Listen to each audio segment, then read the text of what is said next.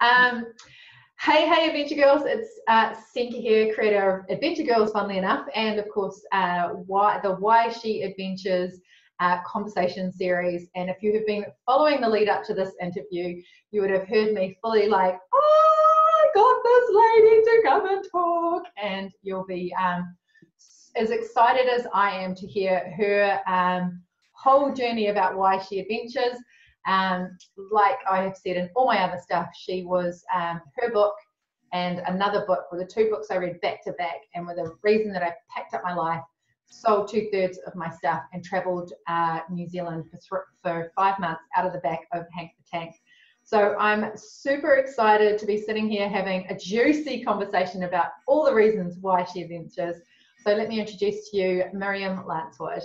Hey, Miriam. Hi, thank you so much for having me. Oh man, it's like all my pleasure, legitimately. Thanks for coming along and sharing your story. So yeah, like as you would have heard in the intro, it's like I have just been raving about this interview. So I'm super excited to share your story. So here's a little something I prepared earlier. I just happened to have Miriam's book here because I wanted to show you ladies how well read this book is. So it's been read. That's amazing. Times. Yeah, because it's just such an inspiring book. So yeah, just about her stories and stuff. So now you get to hear how that all came about for Miriam, because it's like it's a really interesting starting point of like what you guys were doing beforehand to then go, oh hey, I'm just gonna pack up my life and go and live in the bush of New Zealand for 7-ish years. Yeah, indeed. Yeah, it wasn't like, okay, from now on we're gonna live for 10 years in the wilderness. It wasn't like that. We thought actually, let's just do 4 seasons. We should just start with 4 seasons and have no plan after that at all. So yeah, that's what we did. But the real things go a little bit further back. Let's start with meeting Peter. So I was traveling on my own in India, and there I met Peter, who is from New Zealand, and he was looking for somebody to climb the Himalaya with, and I was as well. So we were very happy to meet each other, and we also immediately liked each other. In fact, I moved in with him the very next day. So it was all very quick. But he had given up his position as university lecturer in Palmerston North 5 years prior at him, and he wanted to live like a nomad, really, in India, just traveling around. And he had sold all his belongings, and he had sold his house, and he went with one little backpack to live in India. And so that story was like, wow, I never heard anything like that. And for me, he was like the embodiment, the personification of adventure. So if you ask where did it all start, it definitely started with him. So quick, just to interrupt there just before you carry on. So then I'm intrigued to go 2 things. How did you end up in India?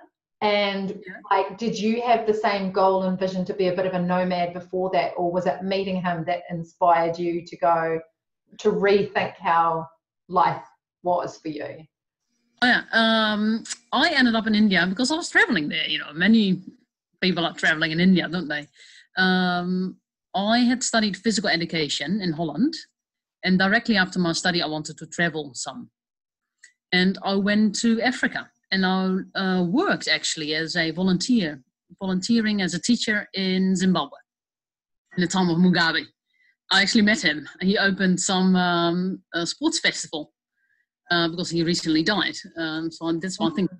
But anyway, I worked there for a year, and after that I thought I'm going to a bit more peaceful country and a bit more safe country. And my sister had just been in India, and she said it's really cheap to travel around. It's really you just go into a bus, you don't need to book anything, and you go to a hotel, you just sleep there for €1 and go to a restaurant and eat there for 50 cents, you know. So that sounded very attractive, and that's why I went there. And after 5 months traveling on my own, I met Peter. But at the time, I thought, okay, I'm going to travel for some years, maybe. But after that, I need to settle down have a job, probably have children, and just that's what's logical in life, right? Then I met Peter, and he said, no, if you are very clever, you can actually live without working. And I thought, well, I've never heard that before. It sounds reasonable. I've never heard it before. I love it. Sounds genius. Yeah. Well, not sort of rocket science, but I just had never thought about it. And so his ideas influenced me majorly. And he said, well, let's see how long we can postpone not working and just keep on traveling. As long as we keep our costs down, we will continue this way. So that's what we did. So I needed to work for 1 year in New Zealand to get my residency. And that's my one and only year. So that's where the book starts, with me giving up my job and giving up our cottage that we were renting. But if you see the whole story, you see we never really owned that much.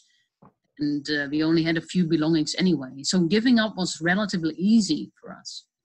So it was only 1 year for me anyway. Yeah. Wow.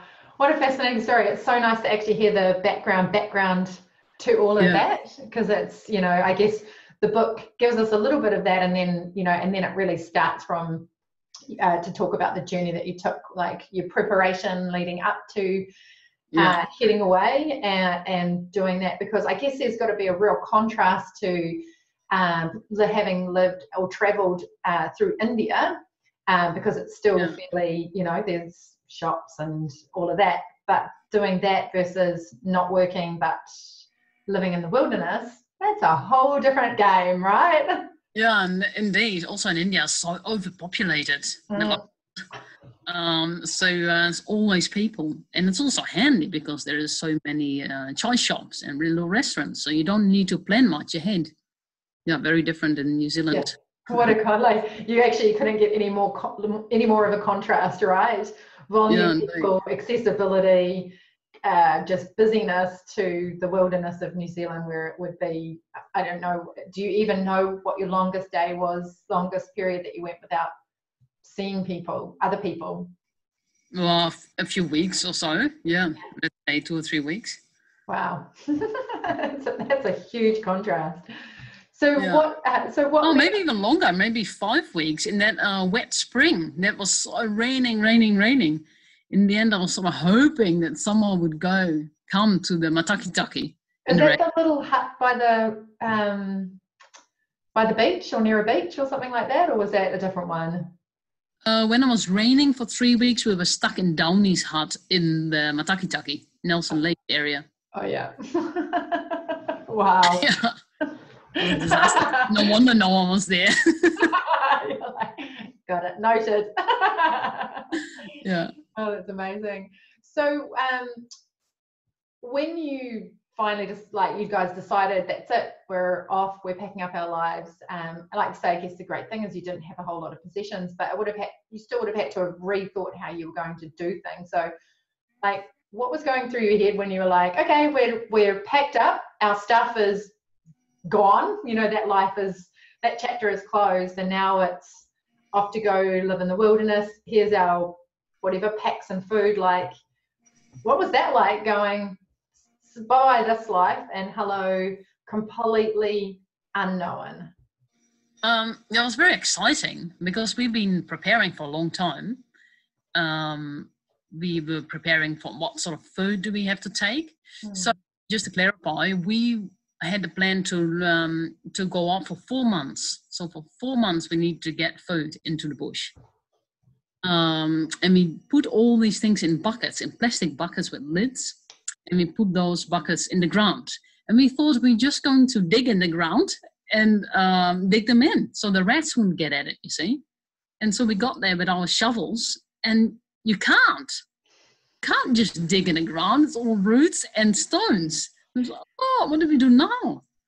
And then we thought, okay, we have no choice. We just have to find a natural dip and then put stones in there around it. So anyway, we were preparing for food. We were preparing for clothing.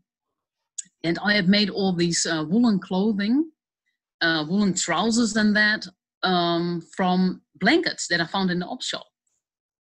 And one of that was sort of a ski trousers that comes up to your chest. I thought it's nice and warm for the kidneys. And with those elastic goes to the top, you know what I mean? And that was really warm, but so impractical. Because every time you need to pee, you have to take your 3 jumpers off. And then where are you going to put those jumpers? In the snow, in the wet grass? That's wasn't handy at all. So we learned big time there. So we were very excited. We had been preparing for a year, basically, while I was working. And when it finally came, we were saying to each other, well, aren't we lucky that we're doing this? And we arrived in this beautiful spot in South Marlborough, that was. Beautiful spot. And we pitched a tent and we made it all very comfortable and practical. And we said, this is fantastic. It's amazing that we're doing this. We're so excited. Then the next day, we thought, oh, what now? There was absolutely nothing to do, you know. There was, I thought, well, we're all very well set up. We even had brought a bit of meat in that, so I didn't need to go hunting. And in fact, we had absolutely nothing to do. And of course, my mind had been much sped up by working, social interaction, all the excitement. And suddenly it was like falling into a black hole because our mind was much faster than the rhythm of nature. And the mind had to slow down. And that takes about, I found out, about 2 weeks for the mind to slow down. Wow, that's quite a long period to be in a place of not a lot going on. And in that time, you experience boredom and restlessness. So in order for you to calm down completely, you have to go through a period of boredom. That's interesting, isn't it? There are all these things we didn't know. No one had told us this. So now we know that if I don't experience boredom, my mind is not slowing down. If I amuse myself with all sort of entertainment, my mind is not slowing down. Just keep the same old mind. As well as I realized that a lot of people only go on holiday for 2 weeks. And after 2 weeks, they go home. So it just didn't get the benefit of the slowdown of the mind. Because once you get into the rhythm of nature, it's amazing. You can just sit for an hour, just sit in the sun and look at the beauty around you. You know, what they call the sort of meditative state. Yeah. I love that description of the rhythm of nature. Like you've said it a couple of times in there, and it just, like, it automatically feels really peaceful. So like you can kind of feel like it would just really resonate with your, like, right in your soul, because you would just be, instead of trying to be anywhere or do anything, or, you know, having to solve problems or whatever, that you can just be fully present and immersed in everything that's going on around you. Yeah. It takes a little bit of perseverance. You have to go through, as I say, this boredom. Yeah, it's not easy. I wonder, that would be, it must be really confrontational in some ways, like going through that shift of, like, if you're not occupied and busy and having not experienced boredom to that, like, 2 weeks, like, what went on for you in that period of time, like, to, like, how did you deal with that? And I guess more so now, do you find that you are able to adapt to the rhythm of nature more quickly because you know? Yeah, it's very good to know that this is a natural process. Yeah. And it amazes me how quickly the mind speeds up and how slowly it slows down. Like, it takes only 1 day to speed up, to get into the city rhythm, you know? And technology speeds it up even faster. So if you go with your devices into the wilderness, I doubt if you ever get to the rhythm of nature. But the process, well, luckily I am with Peter. He is much older than I am, and he's got a lot more experience. He lived in India, where you can do very easily very little. And he said you have to learn the art of doing nothing, which is a very good skill to have, because sometime in your life you have to, you can't do anything. You have to slow down when you're injured, or when you're sick, or when you're very old. Anyway, he thought it was a good skill to have. In the first day, I was running around and doing all these things, organizing the camp and making everything practical and that. And then Peter kept saying, well, slow down, just sit down and just sit in the sun. And, it wasn't easy, I must say. And also, we left civilization behind, and with it, it felt we left time behind. In the sense that we always sort of know what we're going to do next, right? We have a planning of Monday we're going to do this, Tuesday that, in October, November I'm going to do this and all that. So we didn't have any of that. Not deliberately, we didn't even bring a clock, a watch. So we left time behind, and with it felt like we had this wide, big wall of future. And somehow it felt very, a little bit uneasy to have such a sort of white sheet in front of us. It's strange why that should feel uneasy, but maybe just because it's different. Yeah, and especially I guess if it's something new as well, to have that expansive feeling of nowhere to be at a certain time. Yeah, indeed. We set it up that way. We didn't want to have a future. We want to have no plans and absolutely nothing ahead of us and go completely white.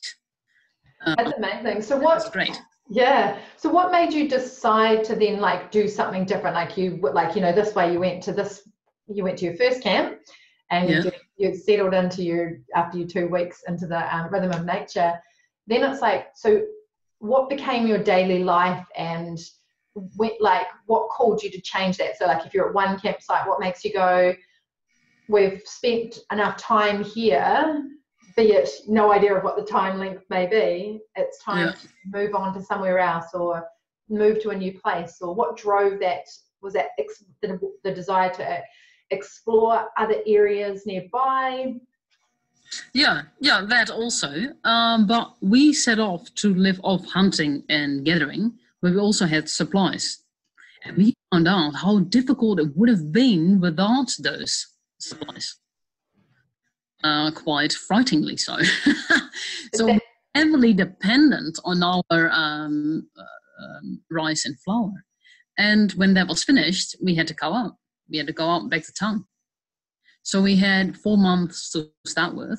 So after that, we had to go out and find another place. But within those 4 months, we also had different camp spots. Yeah, we wanted to look up another valley. Yeah. And we ended up in one valley that was not quite north-facing and was really cold. And that's what we learned also, that north-facing valleys is so much warmer. It's like the difference between winter and summer. Wow, that's incredible. And it's so funny because I think you can research the shit out of stuff, look it up, figure it out, plan it out in your head. But the actual application of things, when you go to do something like that you're just how did I not even think that a north-facing valley would be warmer, or that there would be that much contrast in it? Yeah, indeed. Yeah, it's majorly different. Yeah. Was there something that you were that was completely unexpected, that you were just didn't even plan for, and you were how did we not factor that thing into going and living, in the wilderness? Yeah, in the summer, we thought, the first summer, so we set out in autumn. It's just because I had to work for a year, and so I could get away in autumn. It was a little bit funny. It would have been a lot easier had we gone out in the summer. But we thought when the summer came, we thought this is going to be easy because it's going to be really warm. But as often happens in December, around Christmas time, you get big floods, right? Those northerlies come from the north and bring a huge amount of water. That's why you get all those floods. Anyway, we were on top of the mountain, and because we thought it was so warm, we can stay on top of the mountains, because if we are in the valley, with the smoke, we'll chase away all the goats and deer. That's why we were on top of the mountain. Anyway, what was I going to tell? Oh, yeah, we're sitting there in the rain. And we thought, why the heck didn't we bring a tarpaulin? like a big tarpaulin. It's not that heavy, like a 5 by 5 meter tarpaulin. We would have been so much drier. We had a smaller tarpaulin for the wood, and sometimes we were sitting on top of the wood. But yeah, some of those easy things would have made our life so much better. The power of hindsight, right? Yeah. And it's not like you can just go pop down to a Bunnings and go and get one from where you are as well. No, indeed. Yeah. Yeah, so once we were in the mountains, that particular spot was 4 days walk from the nearest road. Wow. So that was very far. And then that's just the yeah. road. Then much, and then there'll be a distance to get to a township, I'm sure. Yeah, indeed. Yeah. So we had to be really careful with what to take. Also, to think things over quite a lot. It's also a disaster if you lose something like a spoon. A spoon is not expensive, but it's a disaster if you lose one, right? So all these things and all these items get a different value, not in money, how much you use them, obviously. How much more convenient they make your life in a place like this. Wow, that's amazing. Who would have thought the spoon would hold so much value? Yeah, and people say, well, you can cut a spoon from wood and all that, but it's not so nice eating, I've got a friend, she does bushcraft and she does carving, and they're always really thick. Whoever eats from the spoon, he's been carving himself. That's amazing. So how long did you actually end up in totality, like living in the wilderness then? My understanding was like 7 years, but you said 10, and I was like, that's just... 7 years. Yeah, 7 years in New Zealand. New Zealand. After 7 years, so in 2017, we left, the book came out. Yes. And escaped all the media because there was a lot of media attention around it. And we went to Europe. And we lived there in nature. I can't say it's wilderness because there's not really wilderness in Europe. It's not like New Zealand. Roads, no, too many roads and houses, and we walks and away from one house, and we said, shall we go a little bit further? And then we already saw the next farmhouse. So Europe doesn't have wilderness, but beautiful nature, and especially in Germany, southern Germany. Amazing mountains, and some of it looks very much like New Zealand. It's amazing. In Bavaria. Wow. 1,000 kilometers over the E4 walkway from France into Switzerland, into Austria, into Germany. And then it was September and already freezing cold. September should be nice, summery weather still, but no, it was autumn. And the leaves already came down and became yellow, and we thought, oh my God, we're not going to walk further, because our idea was to walk from France to Istanbul. Wow. But we knew already it would be way too far unless we walk through winter. But I think sometimes it's good to have like ridiculous goals and to just set off and say, I'm going to walk to Istanbul. Also sounds very cool. People say, where are you walking to? You can say you're going to walk to Istanbul. And they praise you. That is really funny. They praise you as though you've already done it. We are only done 1 month, We're only in France. But, so the idea was to go to Istanbul, but we took a bus all the way to Bulgaria from Germany. Yeah. So, so we got a huge bit. And continued walking in Bulgaria and in Turkey. So we did go to Istanbul. And we walked the Likya Way, the Lycian Way. That's 500 kilometers in the south of Turkey. It's also beautiful. Wow. I feel like I just want to be writing all these places down. It sounds amazing.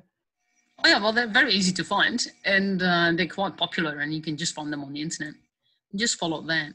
The difference was we did the Lycian Way in winter, and other people do that in summer, so it's very busy, but we saw hardly anyone because it was raining all the time. So how did you cope with all the seasonal changes then? Like even, back here in New Zealand and stuff like that, were you able to, like when you left the wilderness to go back to civilization to get, maybe your food store and stuff like that back up, did you need to get anything else, or did you actually just have everything with you, and it's like if it gets any colder, you just have to come up with another solution out in the wilderness? Yeah, well, we started off in autumn, so we had lots and lots of warm clothes, and my fancy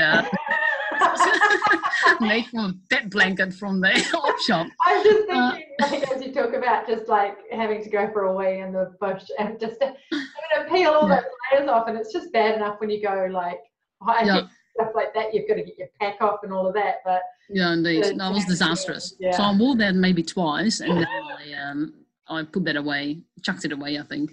I never took that again. But New Zealand is so changeable weather-wise. You may as well have exactly the same clothes in winter as in summer. Especially in the mountains, it's so cold often, right? Yeah. So, we had just, and with those same clothes, who went to Europe and did the same thing. Wow. So did you change much of your pack between, or your gear? I want to say pack because I imagine that you're just carrying a pack with all your stuff in it. Yeah, I used to have a 85-litre pack in New Zealand, and then I got a 100-litre pack, and that was way better. So that pack is fantastic. How heavy is a 100-litre pack then? Well, it depends what you put in it, right? Yeah. It's not 100 kilo. No, average, when it's all filled up, it will be easily 25 kilos. Wow. So you're carrying that around on not everywhere you go because you've set up camp and stuff like that, but that's your life, 25 kgs worth of your life in a pack. That's amazing. Yeah. I struggled to get things into 2 drawers in a truck and a rooftop box, and I still had stuff in storage. So yeah, but I bet you don't need it though. It was surprising how much I didn't need things. It was exactly. I packed a bunch of in cases, just in case, and then it became better at just using things a little bit more, over again, so that I didn't have to what's the word I'm trying to say? Everything became multifunctional. That's what I'm trying to say. It's like I could wear it for this, or this, instead of, I need a top for that and a top for that. It's like, that one top serves all 3. Okay, I don't need that stuff. So yeah, I've got as a rule that if it's really cold, I'll put all my clothes on. Yeah. So I've got like 5 layers or so. But if there's something left, it's obviously useless. Because you can't put it on anymore, right? I've got already 5 layers. Did that take time to refine that down, that knowing that this is what I need to take? Did you start out with more, and then over the years actually just go, don't need it, don't need it, don't need it? Yeah, indeed. We used to have a oilskin body warmer. You know those oilskins? Yeah, the real heavy. Yeah, but just a body warmer, so without sleeves. Yeah. And we really loved it, but it's more like symbolic, like this is like an old, this is what they had when the horse and cart time. And it's quite heavy, so we chucked that out. Yeah, that's amazing. Of all of the places then in the 7 years of living in the wilderness in New Zealand, what would be your top 3 places that you're like, they will forever be etched as a memory, like they were just breathtaking and beautiful, or they were like super challenging and like, what a place, like I don't think I'll go there again. Like, glad I did it and I experienced it. Like, what would you, what are those, when I say that, what are the 3 places that popped to your mind? I think, everything with us is really for a practical reason. So if I see a picture now of a forest that is really beautiful in my eyes, say when I saw that picture 10 years ago, I would have loved that picture of lots of moss and a lot of green and all that. Now, if I see this picture, I think, wow, that looks really wet. It looks actually awful, because where are we going to camp? I don't see many open spots. It's going to be really rainy, perhaps. because of all the moss on the side of the trees and all those sort of things. So our eyes are really geared towards practicality. The best thing is goats for me. So wherever there is goats, I'm happy. So West Coast is perfect. Very wet, of course, in West Coast, but there are some dry places in the Pepperoas. So that's northern West Coast, with a lot of limestone. And I love limestone because that's often drier. And on the side of those cliffs, you often can find a little dry spot where the water doesn't come in, like a shelter. Yeah. And that's exactly the places where the goats like to go as well. Because, of course, you learned to, just to sort of jump off the topic of the 3 places that popped to mind, because you were vegetarian before you set out, and then you had to learn to hunt, because I guess you can't carry all your food all of the time. So how was that? So years and years ago, when we first arrived in New Zealand, I saw this young guy with a bow and arrow in the forest, and he had just come back and had shot nothing, as in the case with bow hunters. But I was really inspired by seeing that guy, and so alien. The last time I saw bows and arrows, that was like Robin Hood when I was reading the stories back in Holland. So then I started to think, I would really like to learn how to shoot the bow and arrow. Then we had the plan to live in the wilderness. And I said, well, I like to then provide the meat. And, well, I realized that to give up being vegetarian. But I didn't think so much. And a lot of vegetarians are actually thinking the same, that they would eat meat if it was wild. And, you know, animal lives a happy life until it gets shot. Different from factory. Yes. Yeah. So it was very difficult for me because, as I said in the movie, it's nothing like a carrot. Meat feels very strange if you're not used to it. But yeah, it's very satisfying to work so hard, and it took me about 6 months before I successfully shot my first goat. So it was so much work. And to finally get one and then bring back to camp and see Peter's face being so happy and proud is absolutely amazing feeling. Wow, that's phenomenal. Yeah, that was with a bow, was it? Not a shotgun, not a gun, not a shotgun, but a gun. With a bow, yeah. I started off with a bow and I hunted with a bow for 2 years. Yeah. I realized, and this is another realization, that it's quite cruel actually to shoot an arrow because an animal doesn't die immediately and it's often wounded. And then I have to track it down and follow the bits and pieces of blood and animal and then hopefully find it. But sometimes I would fail and I knew that the animal would suffer for days before it would die with my arrow in its body, you know. Secondly, it's very expensive. Every arrow is $15. And if you shoot an arrow and you miss the rabbit, say, because the rabbit's quite small, if you miss it and it hits the rocks, then the arrow bends a little bit and then it doesn't shoot straight anymore. So it becomes a very expensive little goat. One time I shot 6 arrows and 1 goat and still ran away.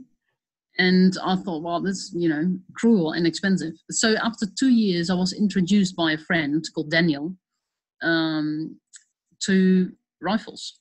And then it was so easy. I was used to stalking, coming very close to the animal. And animal died straight away, 1 bullet, bang. That's amazing. Just that, like... Was there a whole different sort of sense of like, I don't want to use the word satisfaction, but yeah, because you develop those skills with the bow and arrow and then to quickly transfer it over to shooting. Yeah, I was really aware that the machine was doing the job. But at least I got some animals and at least they were not suffering, much more humane. So yeah, I must say with the bow and arrow is much more satisfying.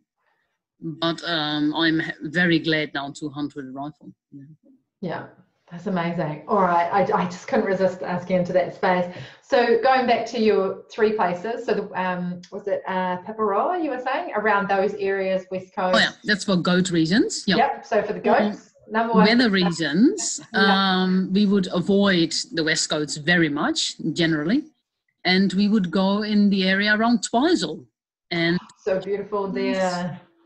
Hopkins, the Huxley, the Ahuriri are really beautiful because it's a forest, beautiful glaciated river valleys. Good climate, nice and frosty in autumn, quite cold in winter. Yeah, it's fantastic. Yeah, it's such a beautiful area. We were just talking, I think, before we started recording, about the Lake Ohau area and things like that. That there's a common area there. We were just talking about Monument Hut of 4 driven out to there. But did you walk out that way, or I assume you would have walked? Yeah, we walked many times, and we lived there in our truck year. We lived there for 3 months. Yeah. Really? Yeah, it was fantastic. And the Dingle, just the one over as well. But it's getting more and more popular because those people from Wanaka and Twizel. They're finding all the good spots. Yeah, indeed. In terms of remoteness, when there's no one there, but also plenty of hares, are the Ear Mountains. Oh, whereabouts are they? Some people say that's in Southland. Wow. And the people are quite relaxed, and there's not so many regulations, and you can just camp much easier in that. Yeah, so that also feels different. There's no restrictions, those sort of things. Yeah, also good. Did you do much of the North Island in your living in the wilderness, or were you mostly kicking around the South Island? Yeah, mostly kicking in the South Island. Except for the Tiararoa. So in our last year, we walked the Tiararoa Trail, starting in the top of the north, all the way to Bluff. And of course, then we walked through the North Island. Yes. And like that area, also West Coast, north of New Plymouth. We did some deviations. So we didn't follow the road. Peter knows quite a lot of the country. And he said, let's go just here. So again, we found our delicious goats on the West Coast, north of New Plymouth. Yeah, fantastic. Yeah. Oh my goodness. I think there's probably a few Kiwi women and any international women that would love to do the Te Aroa track. Like they've got that. It's becoming very popular now. Yeah. Did you, how long did you guys take to walk the track? Like, did you do the full track, as in there were a few deviations, but did you go, we're going to start at Northland and we're going to finish right down? Yeah, it took us 10 months. Wow. And this is about 3 times as much as the normal people. So we're going very, very slow. Other people do this in 4 or 5 months. Yeah, but you didn't have a need to be anywhere, so may as well enjoy the journey. We had no time restrictions, no visa restrictions, nothing at all. So we thought we'd take our time. And so whenever I shot an animal like a turkey in Northland, or get a possum or a goat or animal, we could rest. So we find our spot next to the river and we sit there for a week and eat our animal. Wow. And this is so good because, we saw those Te Araroa walkers near Mavora Lakes where we were camping at the time. And all of them looked really malnourished. They looked really totally skinny. Thought, okay, we're going to do the same, but we're going to be fit at the end of it, not malnourished. And because I'm much younger than Peter, I can afford, running myself down. But at his age, he could not, because that would have really long-term consequences. So he started walking the Te Araroa Trail when he was 59, I think. So it's quite old. You don't meet many people over. No. So one downfall is that I have to carry a bit more weight because he really feels it if he has to carry more than 15 kilos. Everything over 15 goes in my pack. So that's why our pack is so heavy. And that is why you are so fit. Yeah. So it's a win-win situation. I love it. That's awesome. Yeah. Oh my goodness. Because it slows me down And so Peter can keep up with me. So we're completely equal if I'm burdened down with weight.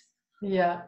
And so comparing the North and the South Island together, like what was some of the things that you loved about either of the other islands compared to the other? Well, us living in the bush for so long, we never really see many Maori people. And when we walked in Northland, we met a few, and they said, come inside and, spend some, even we stay in their houses. And that was really interesting because, first of all, when we met somebody, really nice man, he straight away started talking about his aunties and his nephews, and I thought, is this a joke? Really in detail. And I realized that a family is so important to them. And then he's talking about my people this and my people that. And he said, what about your people? And I thought, my people? Dutch people?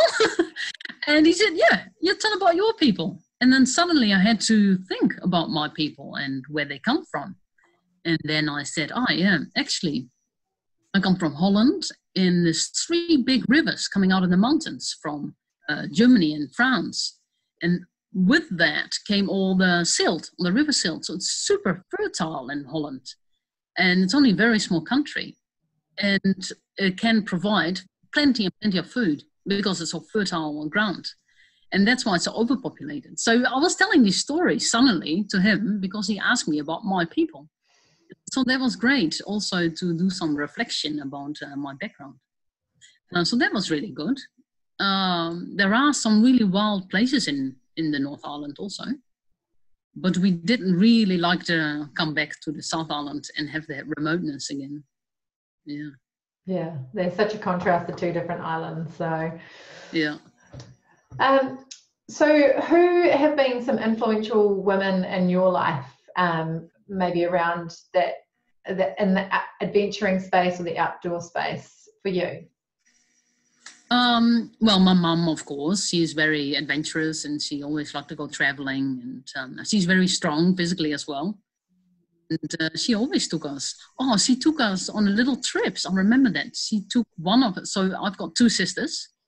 And then once a year, I think it was, but from my feeling, it was much more often.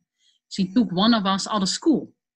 And then we were allowed to go for a 2-day walk, which felt endless. And we had a little cart. And she put all our stuff in the cart. And we just walked to a campground and spend the night there, and the next day we walked back. And that was such an experience for me. It was like, wow, it's an expedition, So anyway, she did all that. And she was always encouraging. For instance, my sister and I, we wanted to go traveling through Ireland. And we saying, how shall we travel, with buses or shall we go hitchhiking? And then my mother said, of course you go hitchhiking. You're at the right age to go hitchhiking. Surely go hitching. So she encouraged us to do all these things and to take the risk and see anyway. That's amazing. I love it. I love that influence of our parents and stuff like that, how they just kind of help shape us and things. Like I always remember we went camping in caravans from a young age. So I just remember our summer holidays being, 7, 8, 9, like just running around in maybe jandals if you were lucky, but you'd just be running around in like maybe a bikini and, a t-shirt, and I'd be like, bye mum, I'm off to go. And you'd go explore and you'd go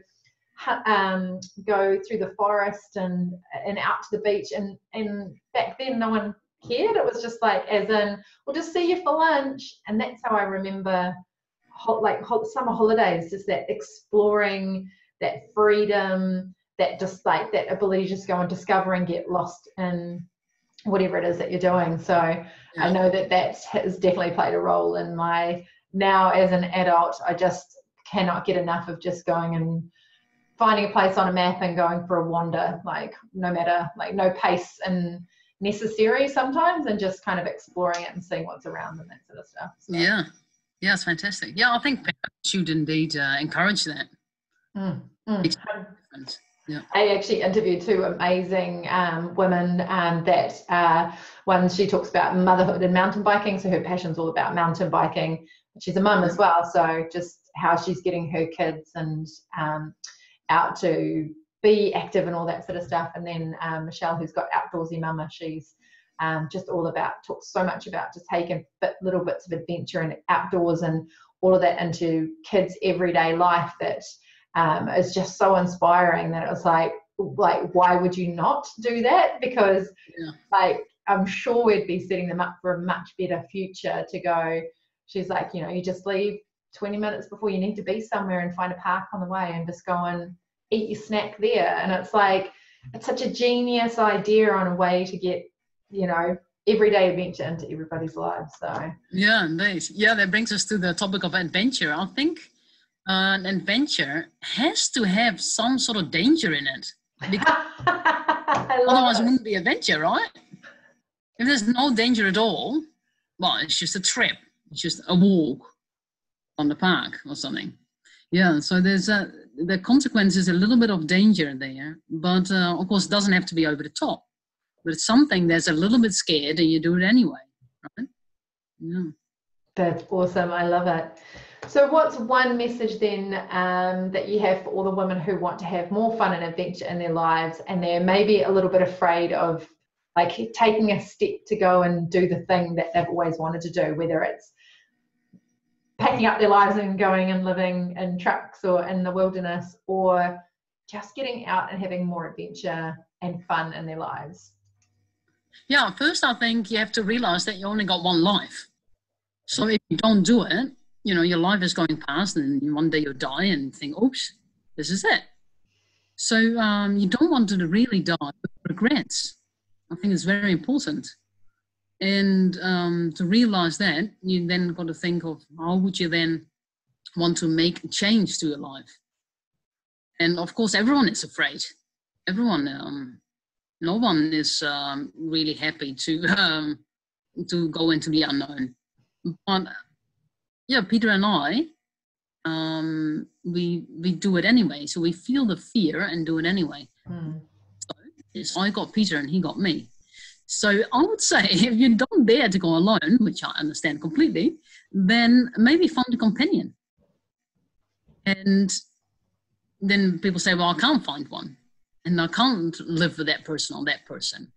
Well, then the next question is why can't you live with another person? Because actually that is very difficult.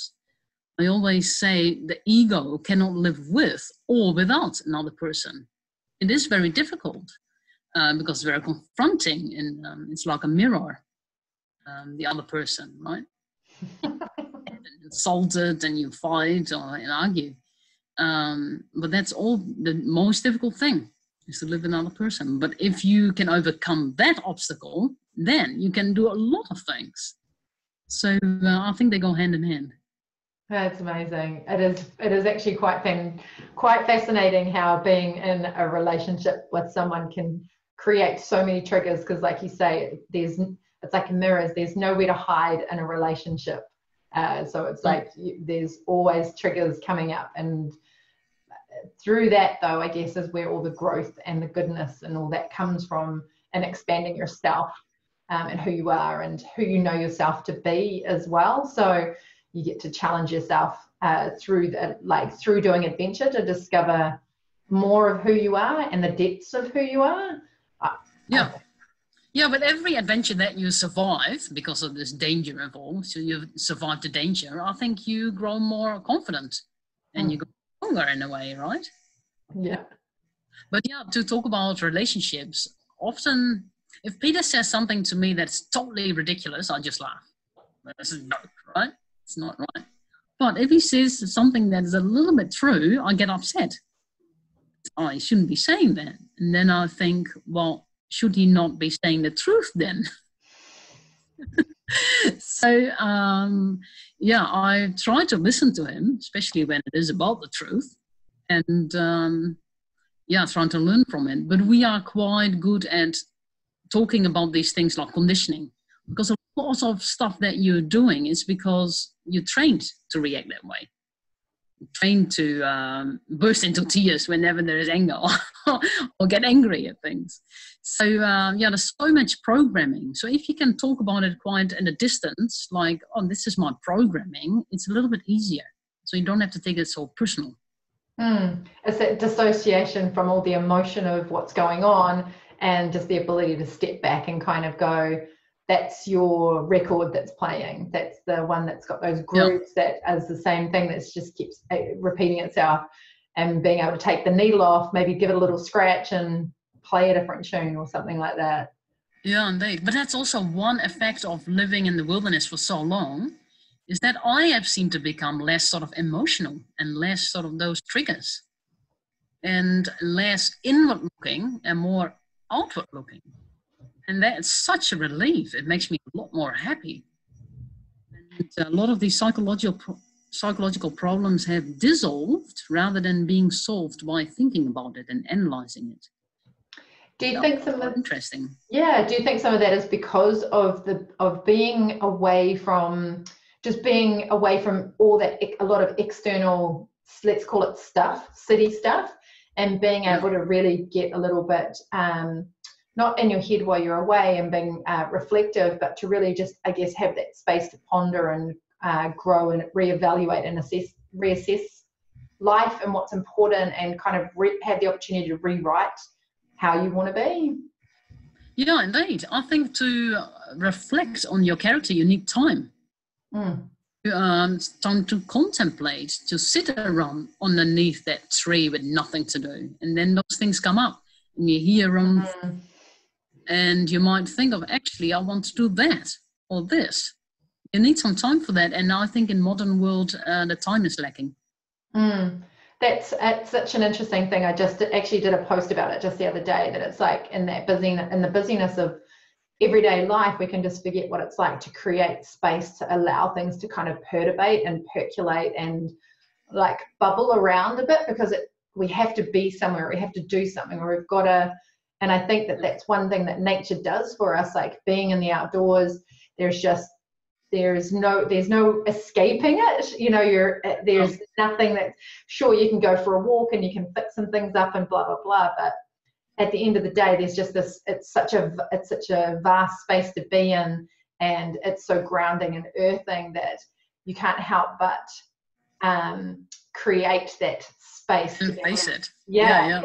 I love it. I heard some people saying that when they first go into the bush, it didn't happen exactly to me so much, but they become very emotional, like crying a lot. All those things come out, I guess. Yeah, and when you don't give yourself, like, if you're not experienced and giving yourself the opportunity to kind of breathe and develop and all that sort of stuff in that space, it can be really confronting, because there's nothing to hide. There's nothing to hide behind again. No, it's nothing to hide. And it's very confronting that way. Yeah. Really, people say you find yourself in the wilderness, but it's because of this confronting that, Yeah, I love it. Because it is a dangerous thing, so suddenly you might freak out, and then you think, oh, I'm not so brave after all, With the slightest thing. Oh my goodness. That's why I love the outdoors, and I love nature and everything that Mother Nature provides, because it comes from the earth, it goes back to the earth, and it's one of the most grounding things. And it's like, especially when you're in the mountains, because for the most part, the mountains don't move really. They don't, the mountain itself doesn't move, so it's so grounding energetically. And it's like you can't help but sit in that space and then feel into that, and that in itself can be either really confronting or really empowering to sit with nature and be with that kind of stuff. So yeah, I don't know if I would say I love nature, because it's also so raw. Thinking today, it's a little bit like yes. like Jimi Hendrix, Voodoo Child. It's so raw, it's so sort of overwhelming that, yes, you sort of respect it and admire it, and it's really overwhelming at times. Yeah. But I love walking in the park. This nice and quiet. but the wilderness can be really rough. Extreme storms, thunder and lightning, and ice and snow and floods, everything. That's amazing. That's so that, yeah, I guess for us, for us not non-wilderness living people, we're probably not as exposed to it, which would be such an amazing, that in itself, I think would be an amazing adventure. Yeah, because if you go out in the bush for a hike, of course you pick your weather. You would be silly in the rain. But yeah, we have to sit through all that and sit through all these storms and lightning. Yeah, it's really yeah. Wow, that's amazing. Miriam, I was just going to say, it's like heaven and it's like hell at the same time. It's intense. I think that's the perfect note to wrap this up. I just want to say thank you so much. Like, it's been really great, not just talking about like the places that you went to and all of that, but I love the conversation that we've just gone into at the end there, because I just think that, Mother Nature has just a way of bringing so much stuff to the surface that we can push down through the busyness of everyday life. So it's really nice to have an exploring conversation with you about, what that's done for you and just the space that it can create. So thank you so much for just all of that, like all of the discussion. I love it so much. yeah. It's very broad. Yeah, thank you so much for having me. That's awesome. And if people want to get a hold of you, because I know that, like, I'm going to do this as a plug because this book is freaking amazing and everyone knows that. But you also mentioned to me that you have got another book that's in the wings. Yeah, so at the moment we're staying with in a friend's place because I'm now writing my second book. I don't know the title yet, and I don't know when it will be published, but it will be published. And that is about our travel in Europe and all what happened to us there and Australia and again here in New Zealand. But the first book, Woman in the Wilderness, is also being translated into Dutch, German, French, and Chinese. And so many international listeners might want to send one home. Oh, that's amazing.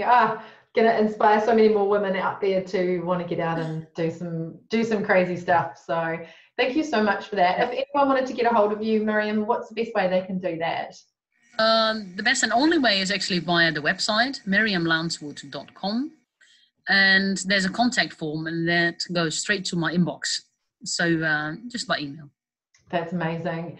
Miriam, thank you so much for helping spread the love and the desire and the inspiration for getting more women out to do some cool shit out there.